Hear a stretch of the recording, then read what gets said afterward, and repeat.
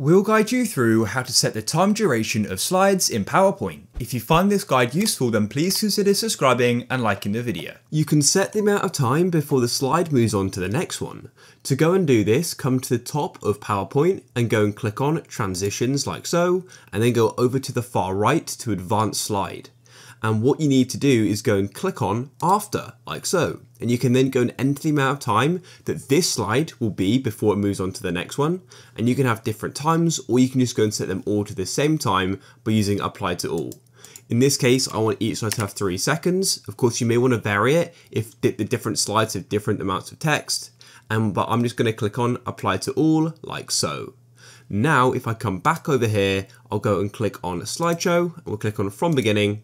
And now after 3 seconds, the next slide will appear, as you can see, and it's going to apply to all of the different ones, just like so. But as I said, you can go through each one of these and go and change the length.